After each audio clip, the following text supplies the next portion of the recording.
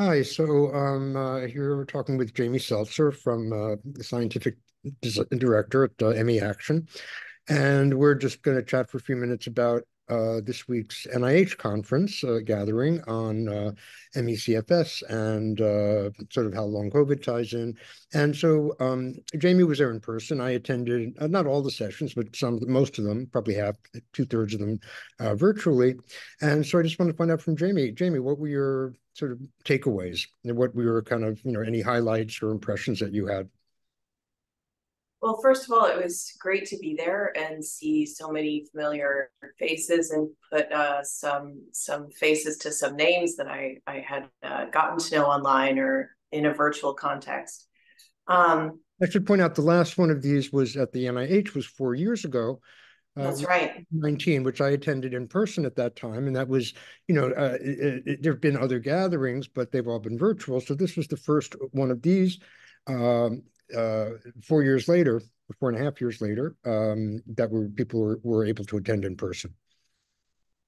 And there was a young investigators workshop or an early career investigators workshop associated with each of those. And so I spoke in 2019 and I spoke again this year about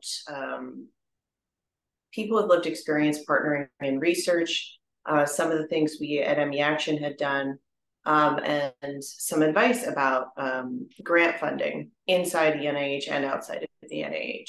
Hmm. And I'll say that one of the most encouraging aspects was that we had both many more early career investigators this time than in 2019, and that their work was extremely rigorous on average. They had great presentations themselves. They were doing very interesting work, many of them in association or affiliation with the mid-career and later, I'm not sure what you call that, our uh, our advanced researchers. So they found good mentors and they were doing excellent, rigorous work with those mentors. That's very encouraging. I know that one of the concerns in 2019 was that we were going to have many researchers retire and not really be left with a lot of people in the field. And I'm less concerned about that now than I was in 2019. Wait, so 2018 was which meeting specifically? Because the previous NIH gathering like this was 2019, I thought. Yeah, I said that. You might have misheard me. 2019. Or 20, I might have misspoken. It has been a long couple of days. But yes, okay. I meant 2019. Okay. And so it's possible I misheard as well because my hearing is not perfect. The So that sounds like a good sign going forward. What about the presentations in terms of the main presentations? Was there anything in particular that struck your interest or that you found to be encouraging or, whatever?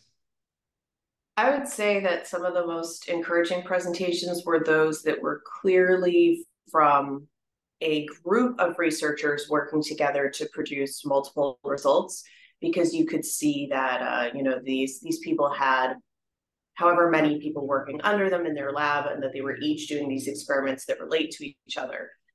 So Daria, I'm unsure how to pronounce his last name, Unamans. Mhm. Yes. um, his lab's work and Elaine Moreau's work I found to be the most impressive for that reason. There are a lot of interlocking studies that are going to where the results depend on each other, and I think that that's the kind of work that we need in order to produce meaningful progress. Mhm.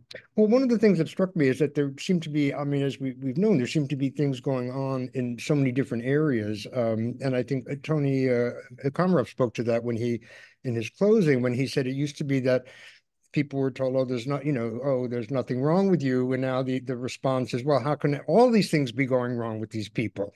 So that there's, Yes. and he says, well, they can all be going wrong with people because they're sort of if you hypothesize them or theorize them as a sort of self-reinforcing structure, all these different systems that you could enter the area, the kind of cycle through one and get caught up in this kind of cycle. What was your thought about that? Well, two thoughts on that. First of all, Komarov was nothing less than heroic for trying to summarize every single talk during the conference Yeah, into well, his that's end true. presentation. That was really impressive. Um, but second of all, I have a thought about this disease being as somehow like the most complicated disease on the planet. I really don't think that that's true. I Hmm. think we don't know a lot about it. We're coming at it from a bunch of different angles. Um, I think that a lot of neurological diseases or diseases classified as neurological, we'll say, um, have symptoms in every body system. Um, and I would say that that's true for a lot of diseases that are classified as metabolic. Diabetes can have symptoms in many different body systems and be very complex. It's just that because we already understand the etiology of type 2 diabetes, we tend to focus on things that we know are um, sort of easy to link to the central hypothesis of what's causing diabetes. We don't know that in ME, and then therefore we find all of these signs, signals, symptoms, um, biological abnormalities in different systems. So I actually don't think that the symptom presentation is as unusual as it Hmm. is often presented. I think it's much like other neurological illness, much like other metabolic disease. But since we don't know where it comes from, our focus is a little scattered. So we're So you're observing you're many, suggesting many that things. when if there's a sort of causal kind of core causal thing, that the other aspects might ultimately orient themselves around that and arising out of that in some sort of way. Absolutely. And then, I'm sure in ongoing, there would be smaller studies based off of like MECFS's aspects on vision or aspects on, skin or elasticity or keratin. But those will be, smaller studies probably in the future that will sort of inform that core picture. Right now, we don't know what the core is, so we're doing all of these little studies in different arenas, and we don't know which one is going to be that prima mobile, that first domino that will indicate Um, what's causing this. So what, in terms of what was your thought about the discussions about the parallels and differences between long COVID and sort of MECFS, if one is going to characterize them as separate conditions? I mean, that's obviously been a contentious issue uh, Mm. in terms of the naming and the nomenclature, and do people, get an MECFS or an ME diagnosis, or don't they, and so on. But there were some presentations which were discussing sort of, again, similarities and as well as some differences between groups. I would say that I view that from more of a clinical perspective than a research perspective, honestly.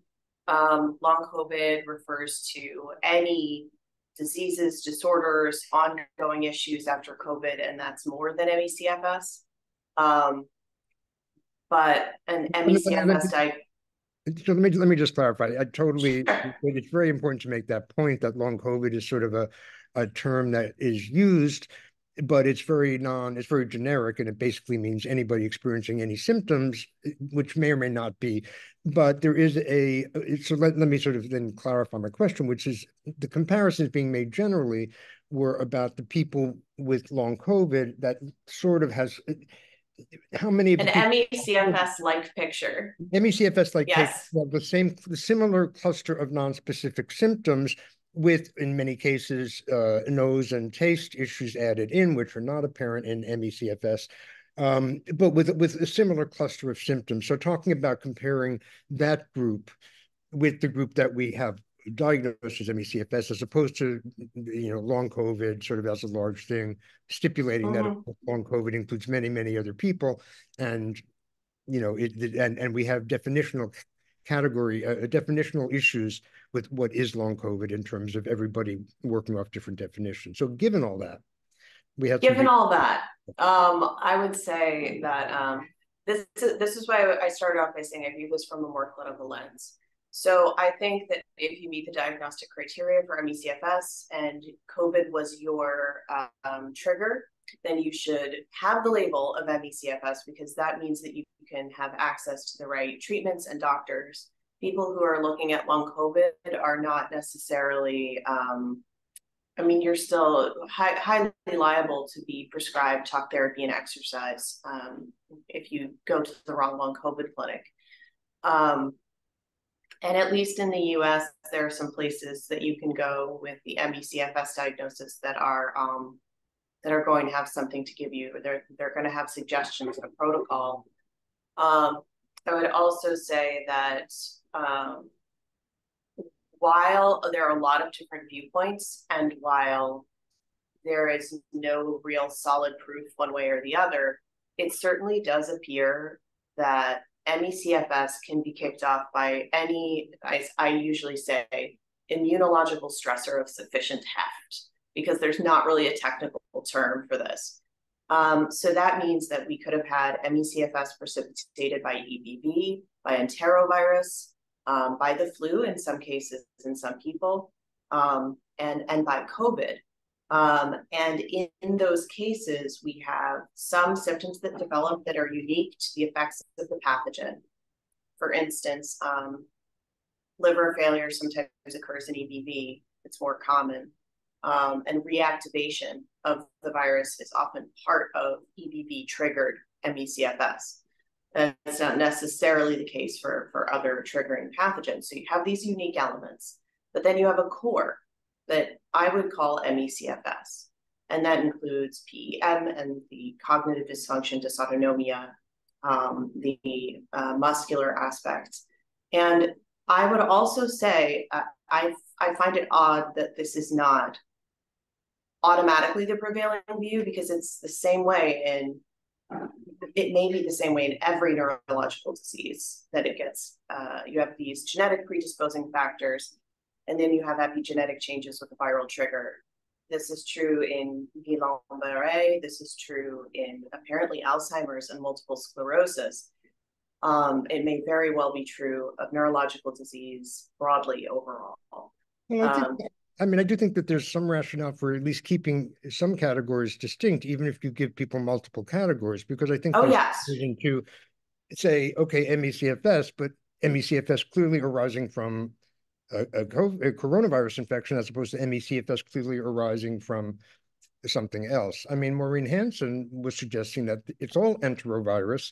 Yeah. And these are sort of assisting viruses that maybe weaken the immune system in some way and make a asymptomatic, perhaps, enterovirus infection, allow it to sort of transform, trigger MECFS. So, I mean, I think, from that perspective, I don't know what your thought about that, the enterovirus as the core potential pathogen, with the other ones kind of satellite ones around it. I'd say that there's definitely a role for ongoing infection, co-infections, and reactivating infections in the etiology and presentation of MECFS and long COVID. Long COVID folks have been shown to have a lot of reactivated, again, EBV. There was a study that showed that. And other herpes viruses as well. Yeah, other herpes viruses too. So I think that that's almost certainly part of it. I would say it might be too early to say that it is certainly that, but I haven't had a conversation with Maureen Hansen about this, so I don't know all of her rationales for believing that so strongly.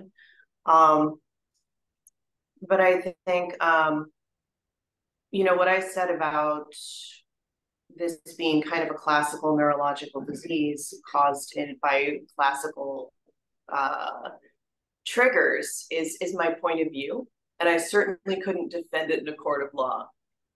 So I fully recognize that other hypotheses do have merit, and honestly, I think a problem we've had in this field in the past is that people have gotten married to their hypothesis, and that's when you become close to other points of view, and you stop taking in information that disagrees with your pet hypothesis, and that can stymie a field. You really have to keep an open mind and say, everything that has some decent evidence should be considered until we're sure. So were there any findings that particularly struck you as, uh, uh, I don't know, uh, I mean, it was more kind of, I guess, overall a summing up of things that have been coming out. So it's not like there was anything groundbreakingly new presented. But anyway, just was wondering if there was anything that you came away with thinking, oh, I didn't know that before, or oh, that really might be a thing, or oh, wow, kind of cool. So I thought a lot of the young investigators' work was pretty cool and innovative. I also like Michelle James's work on the full body PET scans. I thought that was interesting because nobody's done it before. But even in the case of that study, I had spoken to her about the study in the past. A lot of That was one that I missed at the end because I was traveling to see a friend in Philadelphia. Can you tell me what that was about briefly? That was at the end, yes, second day. yeah, so normally you do a PET scan of the brain, typically, right? And let me preface this by saying I'm far from an expert in Of that, course. that kind of technology. But she decided to scan the entire body, which is not normally done, of people with MECFS. And she was mostly looking at moderate severe, I would say, patients, and she found signs of diffuse inflammation throughout the body. Um, and I am in an interview, but I would say don't quote me on this. It's always better to look at the original study.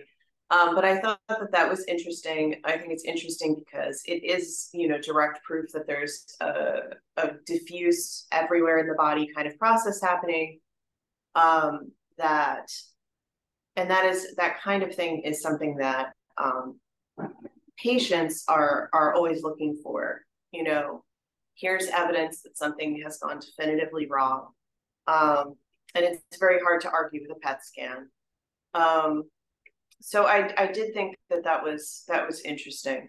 But the field is small still, and so a lot of a lot of these folks have presented the foundation for what they presented today in the past. And so what we heard was kind of like the next step in the process for them. And in some cases, I had heard more or less the same presentation before. So it's hard to say that a lot of it was surprising, but it was good progress.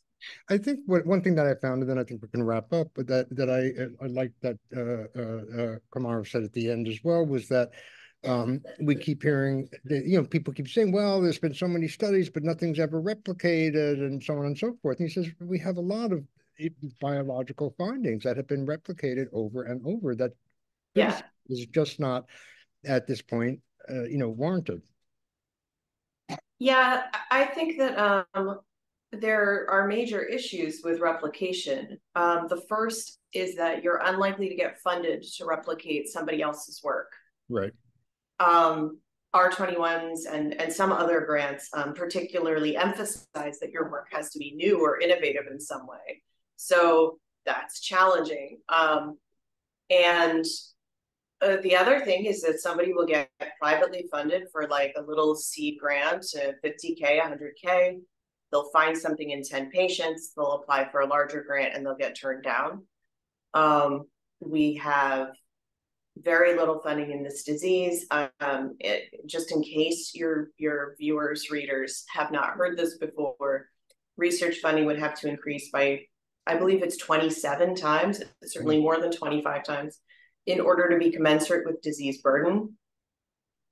And I mean, those are very important points to make. But having said, yeah, it's still not really the case that nothing's been replicated, and we have oh no. no, And absolutely not. so that was sort of the overall context. But yes, of course. Sure. I think also there was one slide. I mean, I think the in recent years, I mean, it was 5 million for many years, and then it was 13 million, excuse me, more recently from NIH Yeah. going to it. So it's better, but it's still quite small compared to other illnesses, as you say. Okay, Jamie, thank you. I think we've been talking for about our 20 minutes that I try to allot, or maybe a little more. And I'm gonna turn off the recording now. And if I can find it. Oh, here it is.